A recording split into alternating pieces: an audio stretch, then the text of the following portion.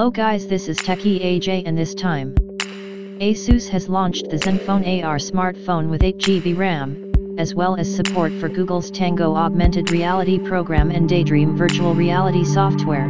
Asus Zenfone AR is designed around machine vision with a camera and sensor setup that provides motion tracking, depth perception, and area learning, and a fingerprint scanner at the front embedded in the home button.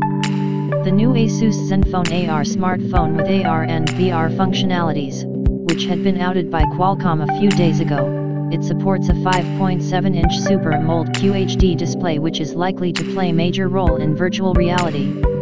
The Asus Zenfone AR features vapor cooling system to avoid overheating. Asus Zenfone AR's camera supports a 23-megapixel Sony IMX318 module with Tri-Tech and autofocus system, dual PTAF, second-gen laser focus, and continuous focus. The rear camera supports 4-axis OIS as well as 3-axis EIS for video recording, alongside support for 4K video recording. The company has opted for a 8-megapixel front-facing camera with an f/2.0 aperture and an 85-degree wide-angle lens. This smartphone packed with high-end Qualcomm Snapdragon 821 processor.